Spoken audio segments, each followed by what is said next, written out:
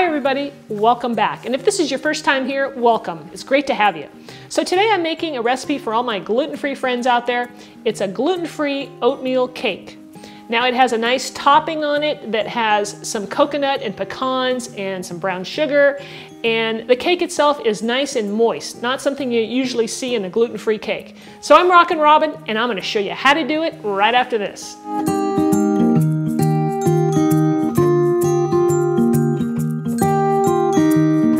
Let's go over the ingredients of this delicious cake so we can get started. All right, we're gonna need some quick cooking oats, which I have here, and gluten-free flour, which I picked up from Trader Joe's. It works really well in this recipe. So if you have access to that, go ahead and use that, or just any gluten-free flour that's good for general baking will work as well. I have some honey here that was from the farmer's market, so it's raw. Butter from grass-fed cows, some brown sugar, a couple of eggs, ground cinnamon, salt, baking powder, baking soda, and a little bit of xanthan gum, which you're going to need for gluten-free baking because you don't have the gluten in there for elasticity. The xanthan gum will help give some structure to your cake and keep it from crumbling apart. We'll need some coconut oil and some vanilla extract. Now for our delicious topping, we need some shredded coconut. I have a little bit of milk here. You can use, this is non-fat milk. You can use whatever you have. Anything will work. I have some pecans here that we can either toast up or you can just use them as is, and we're going to chop them up. Brown sugar, a little more butter, and a little more cinnamon. So we're going to start off by preparing our baking dish for our cake. So I got a 9 by 13 here, and I'm just grabbing some coconut oil with my clean hands, and I'm just going to rub it into, all on the bottom and the sides of the dish. Did you know that coconut oil stays a solid up to 76 degrees Fahrenheit? So besides preheating the oven to 325 degrees Fahrenheit, I boiled some water, and now I'm going to add the boiling water to the oatmeal. And what we're going to do here is just let this sit for 20 minutes, and it will absorb the water and soften them up. We're going to add the following dry ingredients to a bowl so that we can combine everything together. So that's the gluten-free flour. Here's the baking soda and the baking powder, the xanthan gum, the salt, and the cinnamon. So we'll just give that a good stir to combine it all. Now I'm at the mixer, and we're going to start creaming our butter, which I'm adding to the mixer here. And I'm going to cream this up a little bit before I add the brown sugar. Now we'll add the brown sugar to this.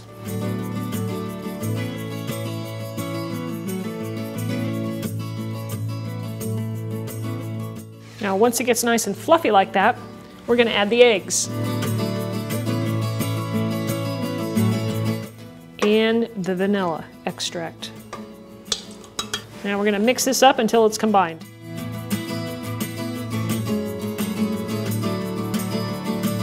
All right, now that that's all mixed in nicely, we're going to add the honey. Now this is probably the hardest part, getting that honey in the bowl because it's so sticky.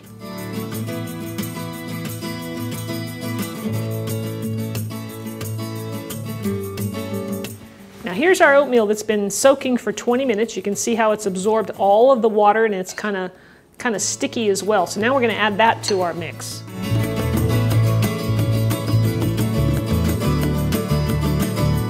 Now it's time to add our flour mixture.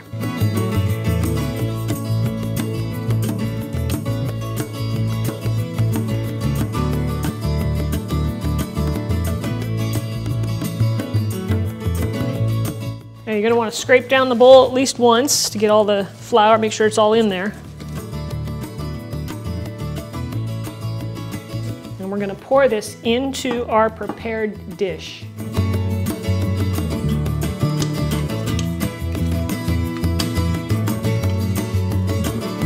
If you need to push it to the ends, go ahead and just take your spatula and kind of spread it out.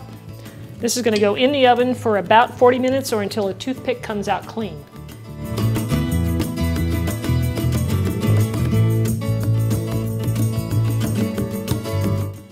All right guys, here is the cake after 40 minutes. Let's take a toothpick and see how it is.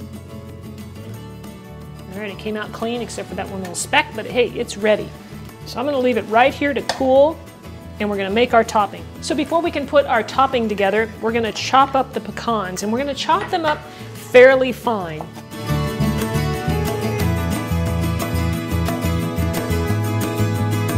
Okay, now we're ready for the hard part. No, just kidding. Here we go. We're gonna make the topping. All we have to do is take our butter, it's already practically melted anyway, and place it in the saucepan. I'm gonna put it over low heat, and I'm gonna start off by melting that, and then we're gonna add the brown sugar. Now we're ready to add the brown sugar, and I'm just gonna stir this until it just gets mixed in, and then we'll add all of the other ingredients.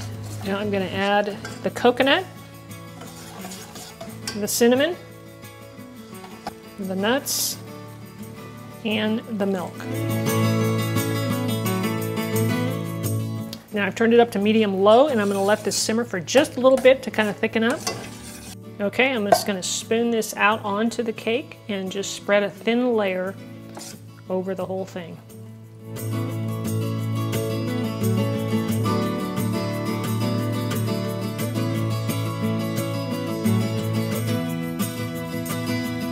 Now remember, I've got the oven on broil, and I dropped the rack down to like the second lowest.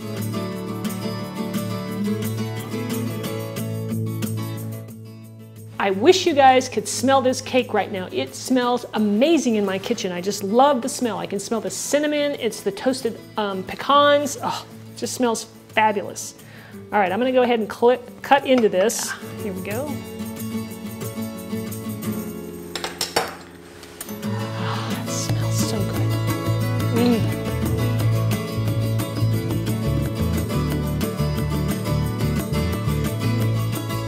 This is fantastic, guys.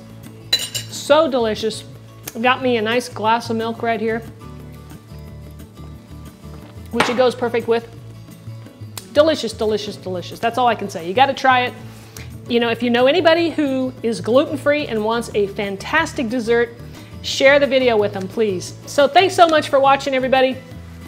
If you haven't subscribed, you know what to do, right? Click the button up there and you'll be notified every week of a new video coming out. And give me a thumbs up and leave me a comment. Let me know how you like this. Try it out. Share it with your friends and give me a thumbs up. Thanks, everybody. I'm gonna go eat my dessert and my milk. See you next time.